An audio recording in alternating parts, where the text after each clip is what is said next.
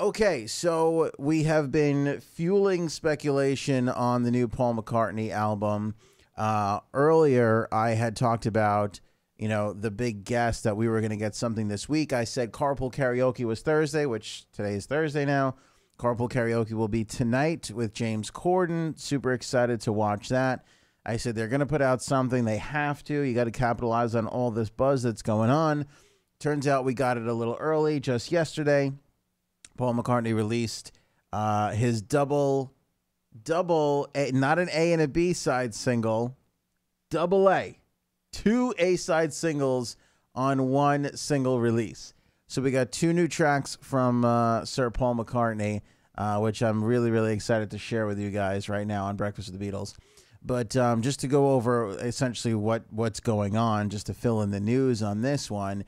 We're not going to get the album until the fall, and it is going to be called Egypt Station, which I think is a pretty cool, interesting name. Certainly is some unbelievably interesting artwork to go along with that, which I really love. Which, by the way, is the good. And let me just say this: in the world of social media, and a lot of people are complaining, and I hate Facebook, and I hate Twitter, and I mean. I find this is what I think. People don't hate the platforms. People just get tired of the people misusing the platforms. Because if you're a fan of Paul McCartney, it was exciting as all hell to follow him on Facebook, Twitter, and Instagram over these last couple of days. As he was, changing artwork and just putting out little tidbits of information here and there. Like it was exciting. It was exciting to follow along.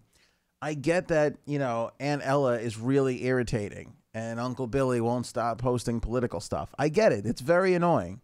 But, it is also really cool when you get down to this. Like, we had a totally immersive experience with Paul, as he readied this material for us, which I think is great. So going back, I said we're going to get some new material on Friday. Turns out we get it on Wednesday. I thought, hey, possibly even an album. Turns out Egypt Station will come our way on September 7th. It is a 14-track LP. It's the first of Sir Paul McCartney since 2013 when he put out New. That is coincidentally also when he called us here at EHM because he was listening to us play the new tracks, which was a really exciting time for us. What I find pretty interesting is the album was recorded. I always want to know where it was recorded, who produced it. Sort of just fills out the picture a little bit more before we actually get a chance to listen to it. Recorded in Los Angeles, London, and Sussex. 14 tracks on the album, 13 of which were produced by Greg Kurstin, who has just been absolutely on fire lately, producing the Foo Fighters, producing Beck, producing Adele. He's produced Paul before, so there's a little bit of history there. But I find it really interesting that he went with him all the way on Egypt Station. Let's take a look at the press release that accompanied the album's first couple of singles. It describes the album taking its name from one of McCartney's paintings. Elaborating further, Paul says in a statement, quote, "I like the words Egypt Station. It reminded me of the albums we used to make. Egypt Station starts off at the station on the first song, and then each song is like a different station. So it gave us some idea to base all the songs around that. I think of it as a dream location that the music emanates from."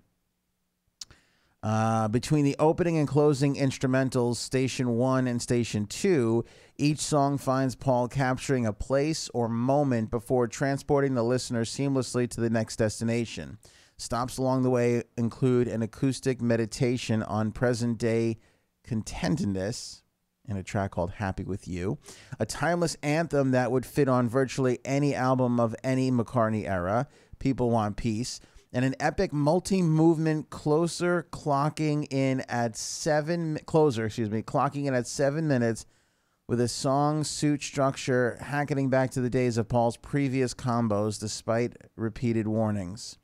The result is a kaleidoscope journey through a myriad musical locales and eras, yet firmly rooted in the here and now, with Paul's singular, unmistakable melodic sensibility serving as a guide. I'm exhausted at how descriptive that actually was just now. That was ridiculously descriptive. To coincide with the announcement, Paul has released 2 singles, again, 2 A-side singles. There's not a B-side here. I Don't Know, which is very ballady, and Come On To Me, which is that little rocker that we got a taste of the last time we were talking about this when we described Paul's surprise show that he did. We'll have links on our social for that. But I'm excited. September 7th. I mean, I'm going to be wishing this summer away because I want to get to the new material right away. But regardless, I'm still pretty excited about it.